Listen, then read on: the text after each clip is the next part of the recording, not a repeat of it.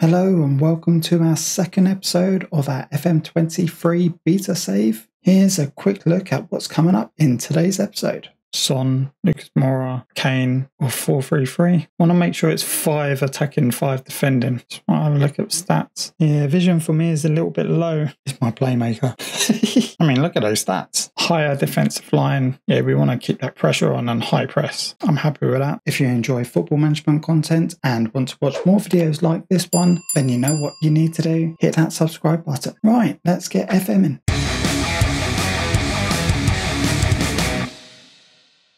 Let's do our tactics now and then. I don't know what our stamina's like, so at the moment we'll go for control possession and maybe we'll do Gen press away and try and win back possession. Try and get the home team pressured holding that ball. Be an interesting one. 4-2-3-1. I think where people are playing Son, Lucas Moura, Kane, or 4-3-3. Want to make sure it's 5 attacking, 5 defending. Let's see, I've got 5 defending and 5 attacking. Quite like that. Or you could have one of your wing backs attacking, where that's inverted, your left back can come up, an actual 5 attacking. The actual width there, he's going to come in, pull defenders in, give him space, that's going to pull them across for him to come in. Or 5 up the back, those two join, they go both in. Quite interested with 5 out back. Yeah, they go both in. And then these are just sitting back, just like in 4-2-3-1. But we got for players. You know what, we can change it. I'm going to try something different. That looks cool, I like that. That looks very modern as well. And I think when I was Sheffield Wednesday, I played 5 out the back. And it worked quite well until, again, the patch came out. It's fine. I had changed it. I had to change my way. Just like when you play FIFA, you have to get used to one way and then patch comes out and you're like, oh, okay, now I've got to learn this and go with a meta of the game. Okay, let's quickly just see how that fits with my players. So obviously, Loris, Fraser Foster,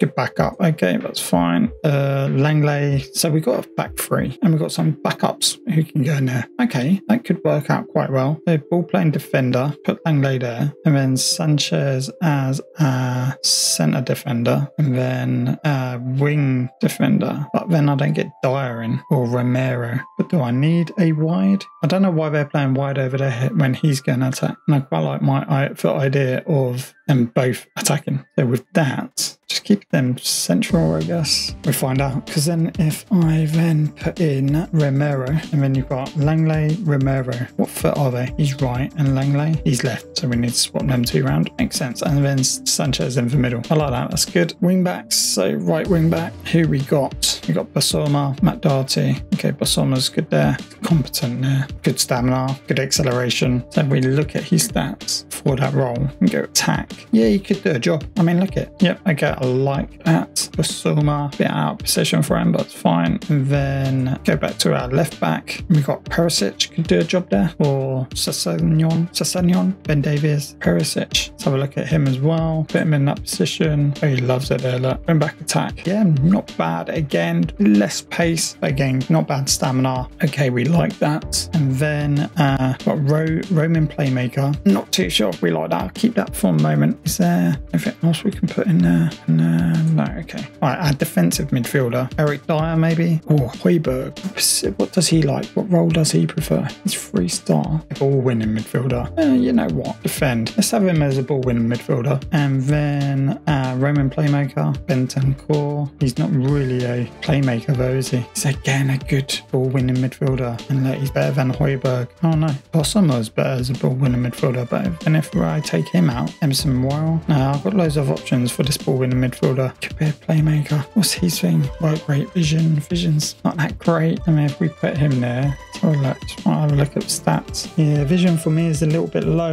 Everything else isn't bad. Balance is a little bit rubbish as well. Oh, this is tough. Thing is, I would have had 2 centre mids there anyway. Maybe this is a position we need to go to a transfer list with. For now, I'm going to have to leave that clear. I can't fit anyone in there really. But put him back in wing back. I like that. It's strong there. It's a strong 3 with the wing backs pushing forward. We got a bit of support play. So you got really good wing play there with the middle. goal and getting ball up to Kane, or do we do something like that? Would that work? Can I bring someone in here? Go like advanced playmaker support. Can we bring someone in? Let's have a look at this. Midfielders. So he's out on loan. Filter, not at club. There we go. Oliver Skip, ball winning midfielder. That's why we're playing very defensive. Look, ball winning midfielder, ball winning midfielder. We have a defensive midfielder and a ball winning midfielder in front of our front three. I've only got ball playing and defenders who can come up and join them. Who else we got? He's going to be out wide. Brian Gill. No. Carlson, Kane. Anyone in under 21s ability potential. Okay. Don't have a playmaker. Is this what Tottenham's issue is? Even if I had two in midfield, I don't have a playmaker. Even if I play a Cam, don't have that player. Brian Gill, where's he from? Sevilla. That may be there again. I mean, great dribbling, good flair. I want that vision. I want that passing and vision. Someone to create passing and vision. So look, the attributes, passing and vision. Be a DLP, support, passing and vision. There we go. It's my playmaker. I mean, look at those stats. These are for DLP. It's going to have to be Basoma. I'm going to have to sacrifice that, but Basoma's going to have to come in. Let's move this back. It's quite like that shape and have DLP, and that's going to be Basoma. Ah, it's filtered. There we go. Okay, DLP goes to Basoma, and then white wing back, Matt Doherty. So at the moment, our weaker areas are Sanchez and Doherty. All right, inside forward, it's got to be Son, no questions. And then on that left-hand side, you want Carlson, and then obviously the main man himself. It's good front three. Carlson, I mean, he plays that role quite well as a winger. See where he goes. So that is our first 11. Now, I'll keep it balanced because we can move that around. So it'd be interesting how changing it to defensive, because obviously last few football managers go defensive. It's just, I found it just not effective. Whereas for attacking, you're playing positive and attacking is good. Whereas very attacking is just pointless. Be interesting to see what they worked on mentality. Attacking width. I think I'm going to keep it how it is and just tweak it as I've seen for game. Now, in all football managers, we tend to go counter press, counter, distribute quickly, distribute centre backs, take short kicks, distribute quickly. We don't have to distribute quickly, but it normally is counter press and counter. But for this, I'm going to try and, when possession has been won, I'm going to try and not counter. I'm just going to leave it unbalanced and just see what it does. Play a couple of games without it, do a couple of friendlies without it, and a couple of friendlies with. Could be an idea. Again, you need to get a sense of a game. I haven't watched anyone's footage because I don't want to lose the excitement. Now, out possession. Oh yeah, we got some more stuff here. So higher defensive line. Yeah, we want to keep that pressure on and high press. I'm happy with that. Oh yeah, and they've changed it, how you put it as well. Much lower, standard higher. So that's still the same. Then you got high press, mid block, low block. Can we go further? Yeah. Prevent short goal kick. Yeah, keep on pressing that. Defensive line, step up more. Let's read this because this is new. Step up, something that we've had step up put into FIFA. So probably same concept. Defensive line. Oh, unless it's for line and not per player by the looks of it. Step up more will ask for defenders to press typically higher up the pitch in an effort to compact the midfield space ahead of them and give the opposition less room and unchallenged time on the ball. It can, however, be more susceptible to having long balls played in behind them. Thing is, I'm playing a higher defense line already, so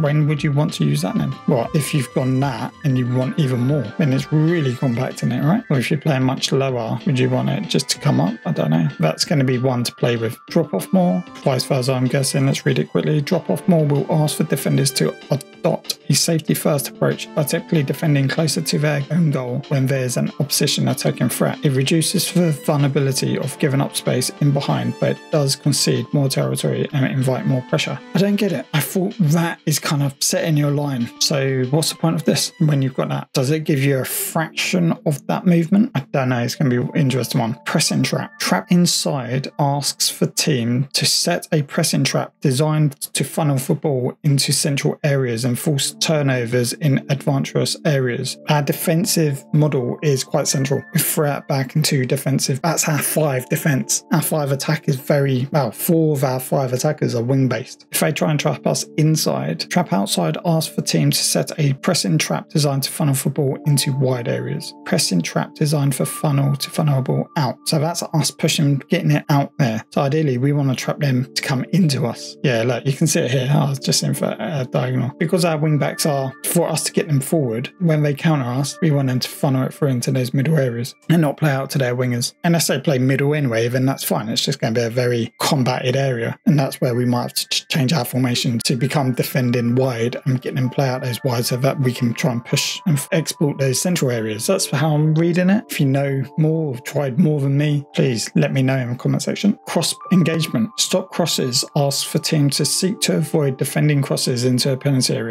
Instead, forcing for opposition to find another way to attack. Invite crosses. Ask for teams to allow crosses in an effort to defend in situations they would be confident on. I'll leave that balanced. Not too sure on that one yet. Okay, so that's my tactics. In our next episode, something that we didn't manage to cover today is the squad planner. How does our squad look like over this season, next season, and the season after? It's a new feature. I'm very keen to check it out. So if you don't want to miss that, you know what to do. Subscribe, and I'll catch you on for the next one. Thank you for watching. If you would like to continue your journey, check out this video.